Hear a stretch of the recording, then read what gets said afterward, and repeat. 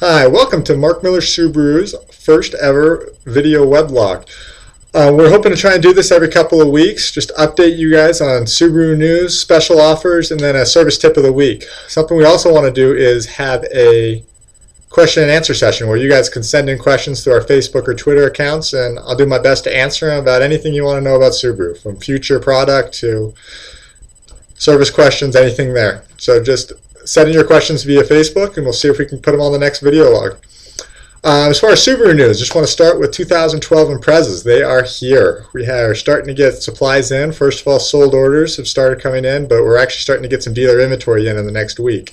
So if you're interested in coming down, driving one, seeing what they're like, come on down anytime. Both stores should have inventory starting next week.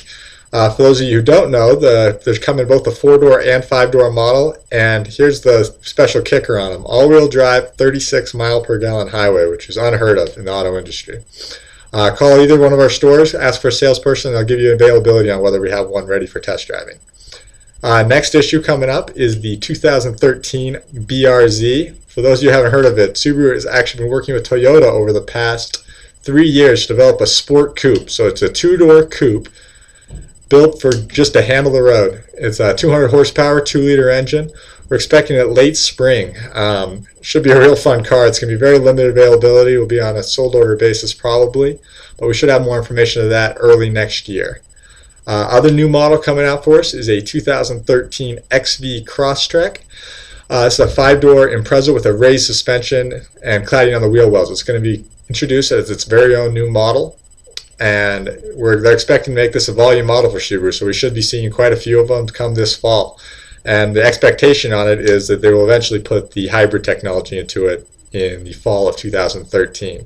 It's a higher ground clearance than the Impreza, so it actually puts it into the crossover segment of the market. To see both the pictures of both of these, just go to our website. You'll see it in the news section of our website at markmillersubaru.com. You should be able to see good pictures and some information on it. We should have that posted up later today if it's not posted already. Other news from Subaru, they're really chasing an all-time sales record. They're about 20,000 cars away today, and I really do think they should be able to get it. That would make them the only manufacturer to have 3 years in a row of sales increases, which during this economy is quite a feat and is really a testament to the products they put out. They've really been pushing on this, which has led to really great deals and special offers coming up through the end of the year.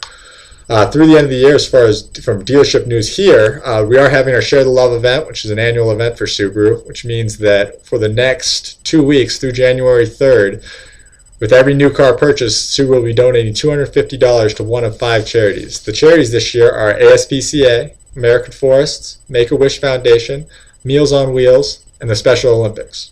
So 5 great charities. We've been trying to do some events here and there. We have a Meals on Wheels delivery. We've been doing it every day from both stores. We've delivered over 100 meals already this month. We did a special event with Special Olympics. We've been handing out trees for American Forests, and we've had a couple pet adoptions here. So we've really been having a lot of fun with the event this year and really trying to participate. Through this event, they've also introduced, trying to push this car up and trying to hit their record. They have 0% for up to 36 months on all models, except for Impreza and WRX, and 1.9% financing up to 72 months on the same models. As far as 2011 goes, usually a great time of the year to buy those. Because of the inventory situations we've been having, there are really only 3 2011s left at either of our stores. They're all at our Midtown location. So there's 2 limited Foresters and a 2011 STI that we're offering great deals on for the next week. We need to get them out before the end of the year, so we'll be taking any offer pretty much. So give a call to our Midtown store for the excellent deals on those. There's no 2011s at Southtown, but we have great deals on all of our 2012 models as well. Year end, we have over 200 new cars available on the lots, another 80 or so expected in the next week or two. So it's a great selection. We finally have some cars to sell for you guys, and we're making the deals right now. So we got to get this thing done by the end of the year. Like I said, we're going to have a service tip each time in one of these weblogs. This week it's going to be check engine light. Most common thing for people when they see a check engine light is to go check your gas cap. Most of the time it's a loose gas cap, which causes an error in the emission system. So go check, just tighten it, restart your engine, see if the check engine light goes off.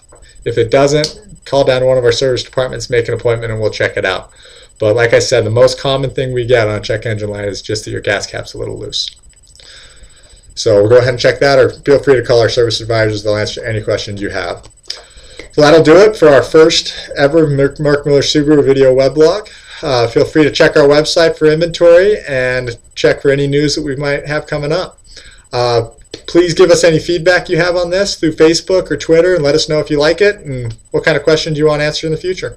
Thank you very much.